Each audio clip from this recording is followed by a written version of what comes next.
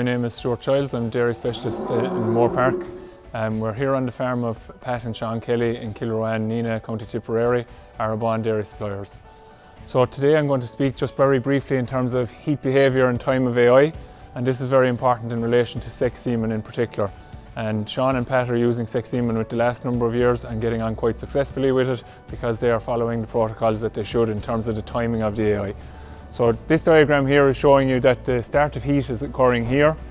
In conventional semen, which is our normal situation, we have a long viability phase of the semen in the tract, so that when the ovulation occurs anywhere between 25 and 32 hours, we have viable semen interacting with that freshly ovulated egg, and the egg is fertile for an 8 to 10 hour period after that, so conception can occur.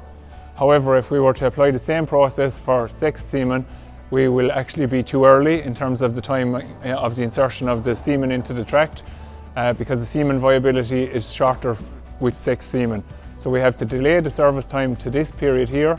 So AI is taking place at 14 to 20 hours after heat onset, because our semen is viable for less than 24 hours and we need it to interact with this ovulation at the time when it occurs here, which is still happening at the 25 to 32 hour period. So if we follow this process, and very roughly we're talking about anything that comes in heat in the evening time is suitable to be served in the morning time, or if they're coming in heat in the morning time, they will be suitable for late evening service for sexed.